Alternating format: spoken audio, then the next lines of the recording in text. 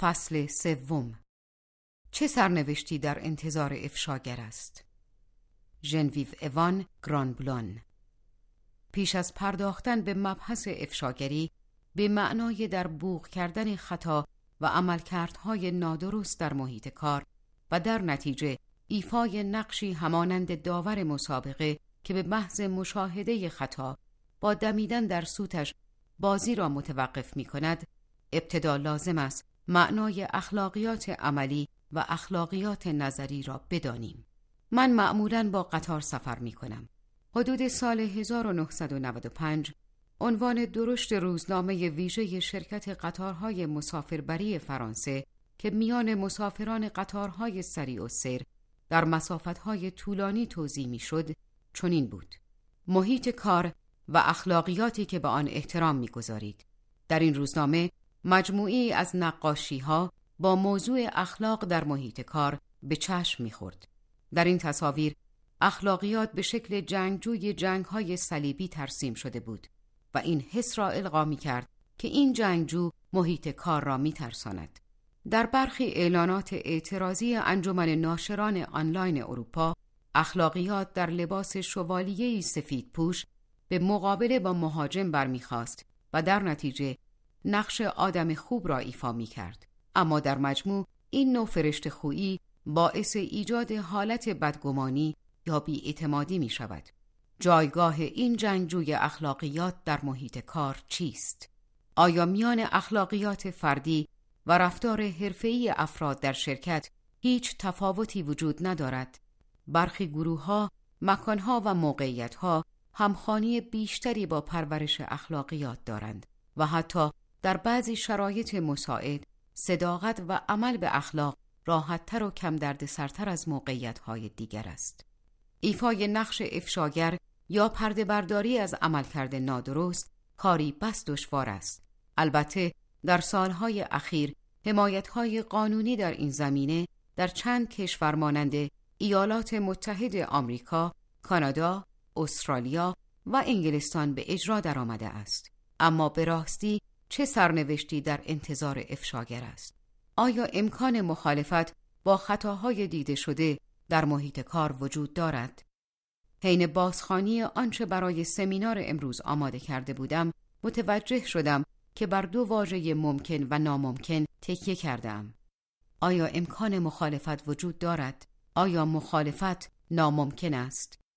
البته به کارگیری واژه ناممکن حاکی از بدبینی بیشتر است، اما پیش از بررسی دقیق لو دادن خطا، چنانچه با دیده تحقیر بنگریم یا خبرچینی در شرکت، ابتدا دو مفهوم اخلاقیات عملی و اخلاقیات نظری را توضیح می دهم. از دیدگاه ریشه شناسی، اخلاقیات عملی و اخلاقیات نظری دو واژه بظاهر جدا از همند. اخلاقیات عملی از زبان لاتینی ریشه می‌گیرد و ریشه واژه اخلاقیات نظری در زبان یونانی است. دلیل خاصی برای تمایز و جدایی این دو مقوله از یکدیگر وجود ندارد، اما به تدریج این افتراق پدید آمده است. با توجه به بحث حاضر چنین انگاشته می شود که اخلاقیات عملی فردی می تواند در برابر دیگر شکل‌های رفتار به اصطلاح اخلاقی قرار گیرد. به عقیده من چندین سطح از اخلاقیات عملی یا نظری را می توان باز شناخت، هرچند در نگاه اول به نظر می آید که این دو واژه تقریباً به جای یکدیگر به کار می روند. به همین دلیل قصد دارم ابتدا چند مفهوم را شرح و بسط دهم و با هم مقایسه کنم. تفاوت‌هایی را که در اینجا مطرح می کنم لزوماً همانهایی نیستند که در دیگر کتاب‌ها یا نزد برخی مؤلفان دیده می شود. برخی تعریف‌های ارائه شده در خصوص دو واژه فوق با یکدیگر تفاوت دارند، اما توصیف‌های پیشنهادی من به هر حال با شماری از حوزه‌های فکری هماهنگی دارند. منظور از اخلاقیات فردی چیست؟ اخلاقیات فردی مجموعه از قوانین و ضوابط رفتاری در شیوه عملکرد ماست که اختیاری و آزادانه دست به انتخاب آنها زده ایم. اما در حوزه نظری می توانیم همانند یک فیلسوف درباره موقعیت متناسب با نیازهای خود بحث کنیم. با این همه تسلط بر حوزه عمل به راستی کار دشواری است. از این رو به علت فاصله همیشگی میان نظر و عمل امروز اخلاقیاتی وجود ندارد که کاملا رضایت بخش باشد. منظور از یک فرد چیست؟ برخی نظریه‌های فلسفی از جمله فلسفه اصالت وجود بر قدرت انتخاب انسان پافشاری می‌کنند. انتخاب ضوابط و دستورالعمل‌ها می‌تواند آزادانه انجام گیرد و هر لحظه هم به دلخواه خود می‌توانیم آنها را تغییر دهیم. همچنین می‌توانیم این قواعد را چنان دگرگون سازیم که فقط در پایان زندگی ممکن باشد بفهمیم چه خواسته‌ای از زندگی داشته ایم. بدین ترتیب ما با معضل دل بخواهی بودن و تلون احوال دست به گریبانیم. آیا حقیقتاً از آزادی سخن می‌گوییم یا فقط قدرت تغییر و اصلاح دائمی قواعد را در نظر داریم؟ این بحث را پس از پرداختن به مفهوم اخلاقیات عقلایی دوباره مطرح خواهم کرد. بر اساس تحلیل‌های کنونی به نظر می‌آید جای اخلاقیات عملی خالی است. در چند نوشتار به ویژه در کتاب کوچکی به این خلأ اشاره شده است، اما نام مؤلف کتاب را در اینجا نمیبرم، زیرا در گذشته او را که به مقوله اخلاقیات در امور مالی پرداخته بود به باد انتقاد گرفته بودم. در کتاب یاد شده آمده است که اخلاقیات به معنای مطرح کردن پرسش هاست. درست است که باید پرسش کرد، اما بسنده کردن به آن فقط در حوزه نظری امکان پذیر است و باید توجه داشت که اخلاقیات به طرح سوال و جواب محدود نمی شود. در حوزه عمل باید همواره تصمیم گرفت و در اکثر مواقع هم برای این تصمیم گیری حالت اضطراری وجود دارد. در مواقع اضطراری چگونه باید تصمیم گرفت و بهترین راهکارها را انتخاب کرد؟ آیا باید با جریان زمانه پیش رفت؟ آیا باید تابع مد یا بوالهوسی بود؟ یا اینکه بکوشیم دستورالعمل‌های ثابت را پیروی کنیم؟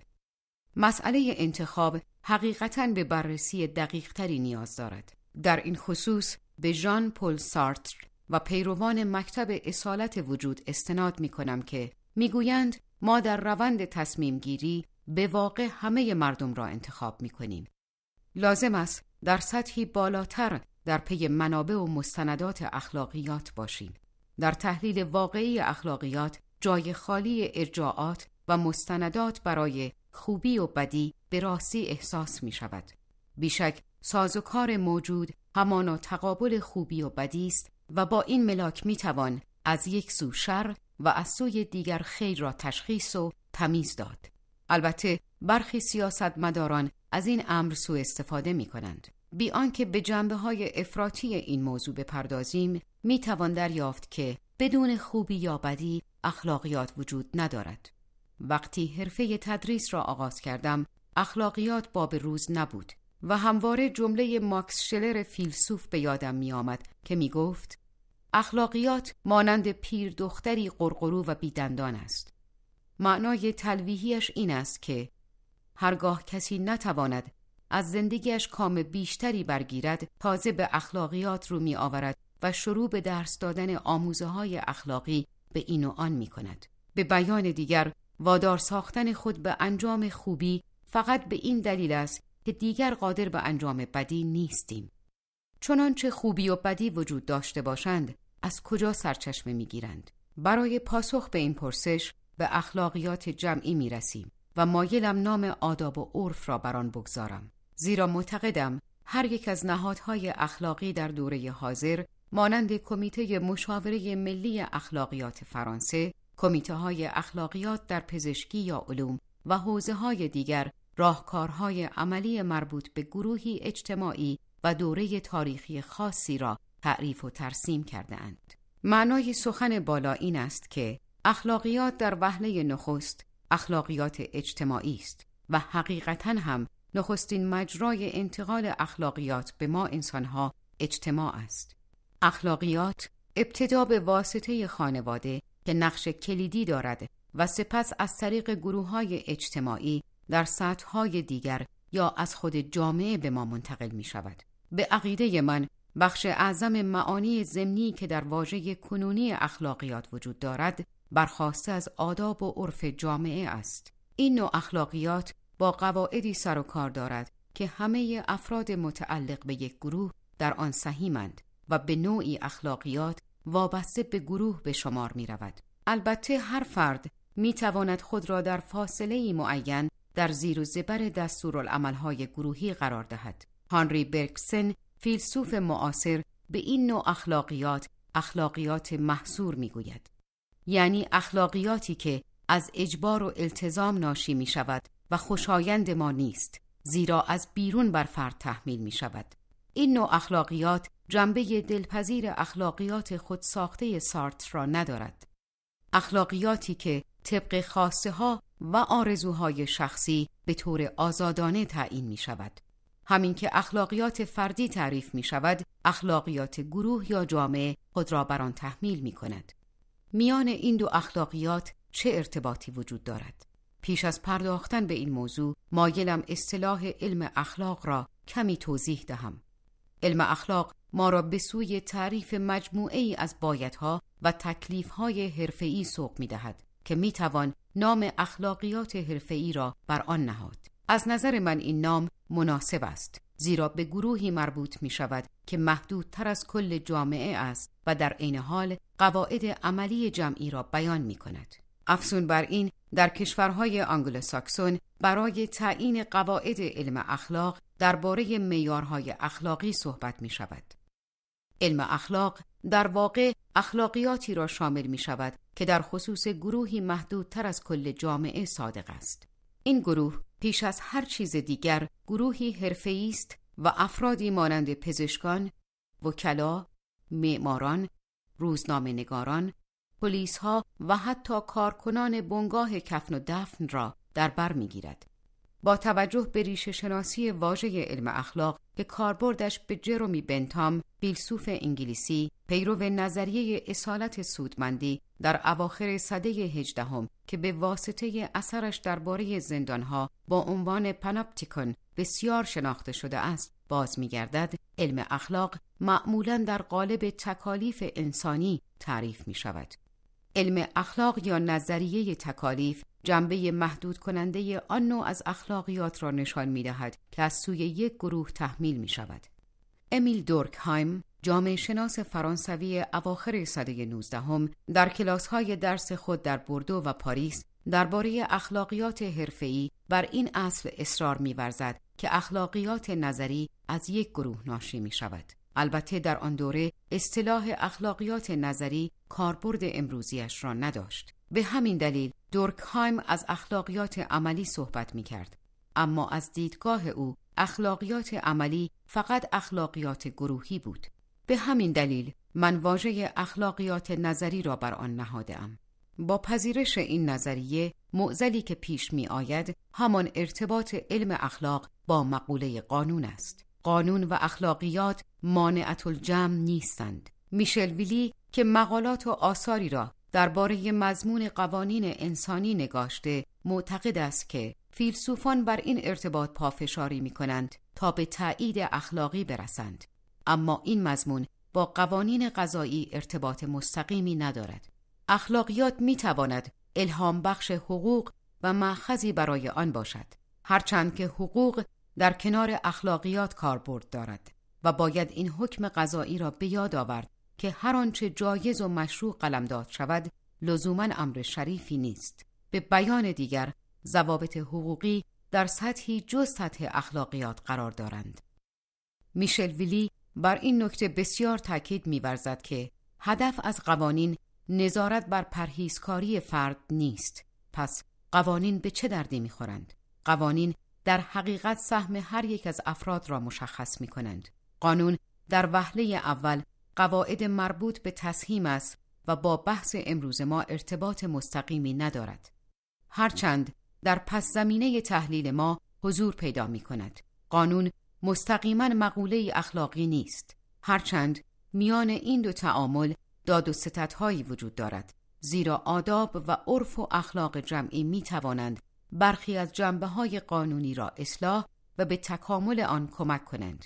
اخلاقیات در پس زمینه قانون قرار دارد و قانون در متون مختلف بر تعدادی قواعد تکیه می‌کند و خصوصیت اصلی آن تحمیل حالت اجبار از بیرون به فرد است، در حالی که اخلاقیات چه فردی باشد چه جمعی همواره به صورت التزامی درونی، یعنی اجبار فرد به خودش احساس می شود و عبور از محدوده بیرون به سوی درون کاری با اهمیت شمرده می شود. زیرا اگر قانون در وجود افرادی که خود را وادار به انجام آن می کنند به امری درونی و جزئی از وجودشان تبدیل نشود، کارایی لازم را نخواهد داشت. آخرین مفهومی که به تحلیل آن تمایل دارم اخلاقیات عقلایی است که قواعد رفتاری همگانی و معقول را در بر می‌گیرد و در ارتباط با خوبی و بدی تعریف می‌شود. از آنجا که در حوزه فلسفه قرار داریم، اشاره سریعی به این مفهوم خواهم کرد. فرد می‌کوشد تا قواعد عقلایی را با بکارگیری قوه اصلیش که همان تعقل است تعریف کند و به ضوابط مقبول همگان دست یابد که در هر زمان و مکانی مصداق دارد. در خصوص اخلاقیات عقلایی من همچنان بر ضرورت تأکید شده از سوی فیلسوف یاد شده پافشاری می کنم. اخلاقیات فردی اخلاقیات ذهنی است. اخلاقیات عقلی هم در حقیقت آن اخلاقی است که فرد یا فاعلی ساخته و پرداخته می کند. اما این فاعل با جار و جنجال، چنان که فلوبر هم می گوید، چنین وانمود می کند که بر امری جهان شمول دست یافته است. در عرصه عمل نمیتوان از اخلاقیات عقلایی صرف نظر کرد، زیرا به واسطه سطح‌های گوناگونی که به آنها اشاره خواهم کرد به یکدیگر پیوند می‌خورند. اگر از خود بپرسیم چگونه میتوان این دو سطح متفاوت، یعنی اخلاقیات فردی و اخلاقیات جمعی را که به دو شکل وجود دارند، اخلاقیات جمعی مربوط به یک اجتماع یا گروه حرفه‌ای و اخلاقیات عقلایی به یکدیگر وصل و آنها را یکی کرد، میتوان گفت آنچه پیوند این مجموعه را تضمین می‌کند زائیده تفکری فلسفی است که برای استنباط چند قاعده جهان شمول امری ضروری به شمار می‌آید. این قواعد به نوبه خود ویژگی‌های هر حوزه را معین می‌کنند. حال به همان مقوله اخلاقیات جمعی و اخلاقیات ذهنی باز می‌گردیم. به گفته درکهایم، اخلاقیات یک فرد نظامی با اخلاقیات یک کشیش یا معلم یا مدیر شرکت یا کارمند یا کارگزار و حتی با اخلاقیات یک وکیل تفاوت دارد. معیارهای اخلاقی وکیل پایبندی او به ادب و نزاکت است. به همین ترتیب مدرس باید شرافت فکری داشته باشد.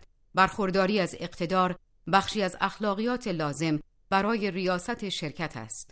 در خصوص کارمند، وظیفه فرمانبری از جمله التزاماتی است که باید به آن پایبند باشد، چنان که قرارداد استخدامی در فرانسه هم به گونه‌ای است که تابعیت کارمند در آن لحاظ شده است. بنابراین هر کسی تعهدات متفاوتی دارد، اما همه آنها زیر چتر یک هدف اخلاقی قرار می‌گیرند.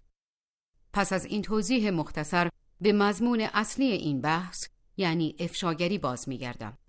چندان مایل نیستم به بحث فلسفی باب روز درباره جنسیت و تمایز میان مرد و زن از جنبه فیزیکی بپردازم، اما برای تهیه این نوشتار به شماره ویژه‌ای از مجله تایم به تاریخ 22 دسامبر 2002 میلادی رجوع کردم. در آن مقاله‌ای به نام سال افشاگران به چشم می‌خورد که در آن از 3 زن تجلیل شده بود: شرون واتکینز در ارتباط با شرکت انرون، سینتیا کوپر در ورلدکام و کالین راولی در FBI. 2 تن از آنها نانآور خانواده اند، زیرا همسرانشان بیکارند. پیامد افشاگری آنان بسیار با اهمیت بوده است، زیرا 2 نفرشان از دستکاری در حسابهای شرکت پرده برداری کردند. در همان مقاله یکی از تصاویر با حالتی طعنه‌آمیز درباره اخلاقیات این مطلب را بیان می‌کرد: من قبلا به شما گفته بودم که این حسابدار چنان شریف است که نمی‌توان به او اعتماد کرد و کجروی‌های ما را نهایتاً به پلیس اطلاع خواهد داد. افشاگر کسی است که برخی کارهای ناشایست در محیط کار را لو می‌دهد. در خصوص پرونده شرکت‌های انرون و وردکام، روزنامه‌نگار مجله تایم ضمن اشاره به رخداد 11 سپتامبر 2001 میلادی میگوید: انرون و وردکام همانند برج‌های دوقلوی نیویورک وعده‌هایی تو خالی بودند. او میان رسوایی‌های برملا شده این دو شرکت از سوی دو افشاگر و این واقعه پر اهمیت در تاریخ آمریکا که به سقوط دو برج نیویورک انجامید ارتباطی می‌بیند. مقاله یاد شده همچنین میان دو شرکت انرون و بوردکام و رسوایی‌های آشکار شده از سوی سومین افشاگر کالین راولی پیوندی را جستجو می‌کند. پیش از واقعه 11 سپتامبر کالین راولی می‌کوشید تا توجه رؤسای خود در FBI را به رایانه شخصی کسی جلب کند و چندین بار درخواست بازرسی آن را کرده بود. اما متاسفانه چنین مجوزی به او داده نشد، در حالی که میشد از این طریق ارتباطی را با سقوط دو برج نیویورک پیدا کرد. اگر افشاگری به طور صحیح انجام می گرفت، کالین راولی می توانست به برنامه نابودی دو برج پی ببرد و امکان نظارت بر شماری از افرادی فراهم می آمد که در آن زمان درس خلبانی می آموختند و در نهایت شاید می شد جلوی چند تروریست را قبل از وقایع مد نظر گرفت. بنابراین افشاگر کسی است که به آنچه در محیط کار به خوبی انجام نمی گیرد توجه ها را جلب می کند و آنها را آشکار می سازد. مشکل فقط در شیوه برخورد ما با افشاگر است. آیا او کسی است که در راستای منافع شرکت یا مردم عمل می کند یا اینکه او را به مانند فردی فضول و مزاحم باید دید؟ البته بحث‌های موافق و مخالف آنچه گفته شد وجود دارند. رؤسای شرکت‌ها اغلب در برابر افشاگران مخفی کاری می کنند و بسیاری موضوعات را پنهان نگه می دارند، زیرا افشاگران را مسبب به هم ریختن محیط کار و نزاع‌های داخلی می دانند. بدتر از همه این که افشاگر می تواند بیرون از شرکت کارهای نادرست شرکت را افشا کند. از این رو در شرکت‌ها عموماً نگاهی منفی به افشاگران وجود دارد.